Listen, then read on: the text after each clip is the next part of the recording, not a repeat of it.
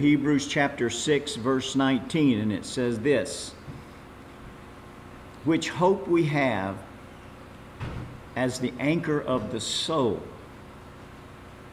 both sure and steadfast, and with which entered into within the veil. Do we realize that on Resurrection Sunday, that when Jesus on the cross says it is finished, and he gave up the ghost, he gave up his spirit to the Father, and at that exact moment in the tabernacle, the veil, which was the veil that kept the Holy of Holies separate from the rest of the tabernacle. Only the priest could go into the Holy of Holies, and he only did it once a year. And they tied a rope around his legs so that if he had any sin, or if he wasn't serving God with the desire that God wanted him to have, they would drag him out, because he would be dead. Because see, the presence of sin cannot be in the presence of God. So when Jesus gave up, when he said it is finished, the veil was ripped from the top to the bottom. In other words, glory was exposed. God said the Old Testament tabernacle is open. Amen? Are you hearing what I'm saying? So the thing that was exposed was our soul. Our soul was exposed to the glory of God. Our spirit had already experienced the presence of God. But it was our soul that we're living in the natural, that had not been allowed to enter into the presence of God. And so it says here, the anchor of our soul, when the veil was ripped, was two things. It was sure, and it was steadfast. Why was it sure? Well, 18 tells you why it was sure. It was sure because of the two immutable things, in which it is impossible for God to lie. That's the first thing, that when we finally gave ourselves to God and our soul to God, we realized and we were taught that God cannot lie, that his word is true, and that his spirit is truth. So the first thing that our soul, that the us that exist on this earth, the first thing that is exposed when we accept Christ is that God is not a liar, and that he is truth. And the second thing is that he is a refuge, that we can go to him, because that is where our hope is. You see, when Jesus was on the cross, he basically, when he said it is finished, and his spirit went to be with the Father, he ended the Old Testament sacrifices. All right, are you hearing me? Verse number 20. Whether the forerunner is for us entered, even Jesus, made an high priest forever, after the order of Melchizedek. Do you know what Melchizedek means? The word is a combination of two Hebrew words. The first part of it is Mel, and that means king. The second part of it, Chezedek, it means righteousness. It means righteousness. Do you realize It says in the order of Melchizedek. Do you realize what the order of Melchizedek is? You see, when God formed man, he created Adam, and he created Adam as the priest, the holy priest from the very beginning. The order of Melchizedek is this, that the priest of God will be forever. That was why he designed. That was what God wanted for Adam to be, the priest of God forever. But then when the fall came and death came, the order of the priest of God had to be passed down to their sons. Are you hearing me? Mm-hmm. So there were 8 priests, and first it was Adam, and then I guess Seth, and then anyway on down. Ironically, the 8th priest in the order of God's Melchizedek order was, guess who? Noah. Noah was the 8th priest, and Noah actually ended the earth as it was originally created. Yeah, are you hearing me? But God's priest was designed to never die. That's why Jesus is our high priest, and he never died. He died on the cross in the flesh, but the spirit of the high priest of God never died and will never die. Are you hearing me? So the order of Melchizedek is that the priests of God are forever. But as man does, we came along and we created what we call the order. I can't think of who the order of. I can't think of what. Aaron. There you go. I knew I'd get it here in a minute. The order of Aaron, which is the Levitical priest, and the order of Aaron was that the priest, the high priest, actually, the purpose of the high priest of the Levitical order was to take up, are you ready? To do sacrifices. And oh, by the way, to take the tithe. Are you hearing me? So so we had 2 priesthoods. We had the priesthood of God in the order of Melchizedek, and we had the Levitical priest in the order of Aaron. Well, when Jesus died, the priesthood of Aaron ended. Are y'all ready for this?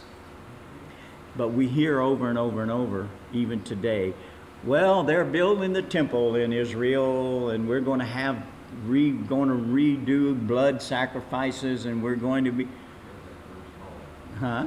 The red heifer and all that. The red heifer and all. You see, what happens here is, are y'all ready? If there is a priesthood in Israel, in the temple, doing the sacrifices, my opinion, okay, it's a counterfeit priesthood. It's a counterfeit priesthood. We've always talked about our whole lives about the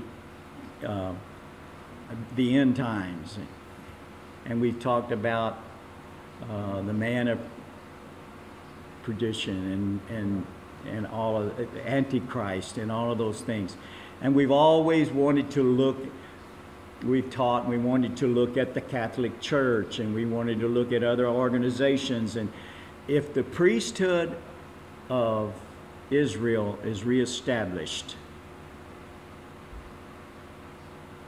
it's a counterfeit. No, let me just say it that way, because the priesthood ended in the order of Melchizedek when Christ was sacrificed.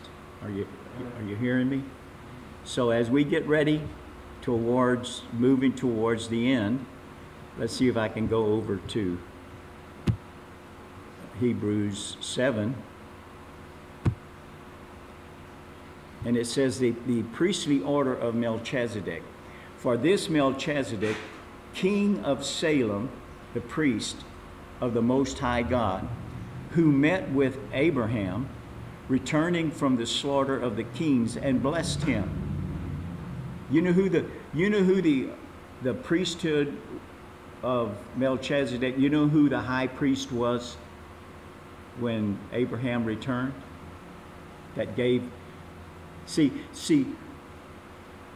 Melchizedek may or may not, we don't know, have been a real person.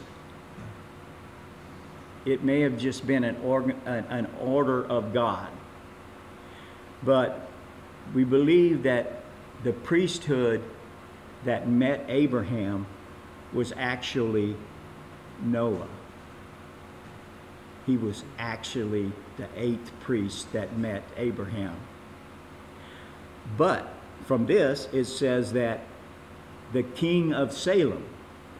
So it's a different person, because you see, the original meaning of Melchizedek is the kingdom of righteousness, or the king of righteousness, whereas this priest is called the king of peace. So there could have been and possibly even Noah was known as a king of priests, or a king of peace. So anyway, and 7:2 says, to whom also Abraham gave a tenth of all, first being by interpretation the king of righteousness. Now you see that we're establishing that is the original order of Melchizedek, the king of righteousness.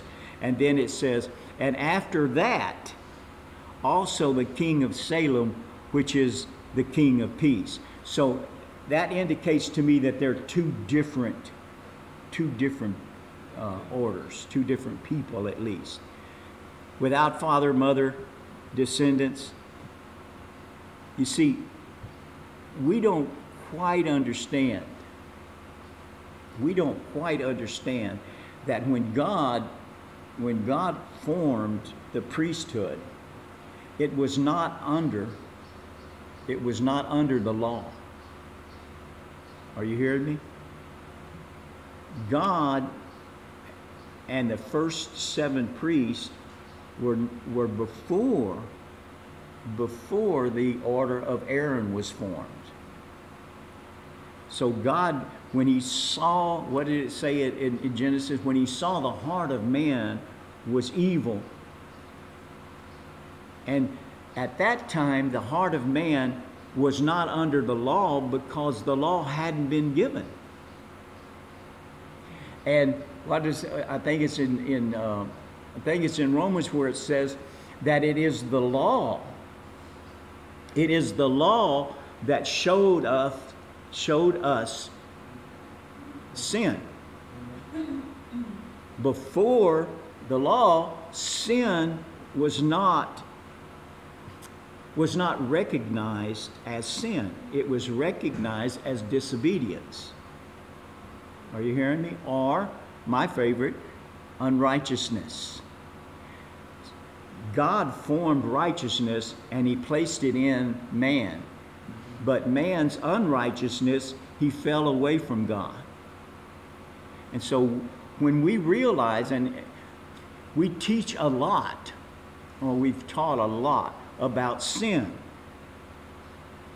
But you see, Christ as the high priest of forever, Christ I try not to. Christ paid the price for sin. Are you hearing me? He paid the price for sin forever. So once we accept the Lord Jesus Christ, then we are no longer old sinners. We're now called the righteousness of God in Christ. And when we fall, we're not sinners, we're unrighteous. Everybody looking at me like, have you lost your... So sin price has been paid for.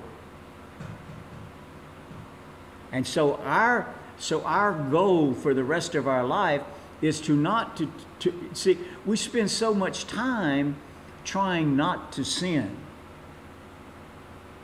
when we should spend our time trying to live righteous. Amen? So God is saying that you have been covered by the blood of Jesus. The price was paid on the cross. But what was established was a new high priest. You are no longer under the Old Testament high priest the way it was laid out. You are now under the high priest of God, which is Jesus Christ, because he will be forever. He will never die. There will never be an ending to the high priest, Jesus Christ. Amen?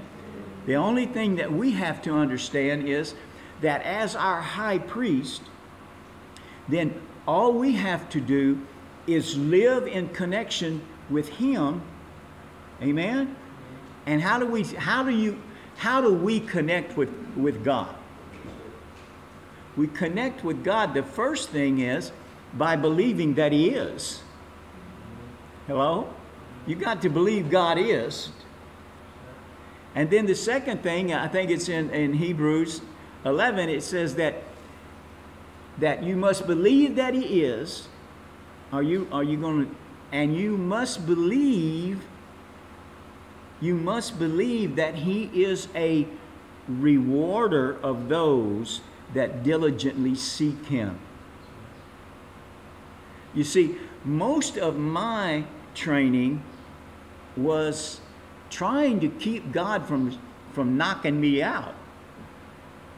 Most of my training was to try not to make God mad.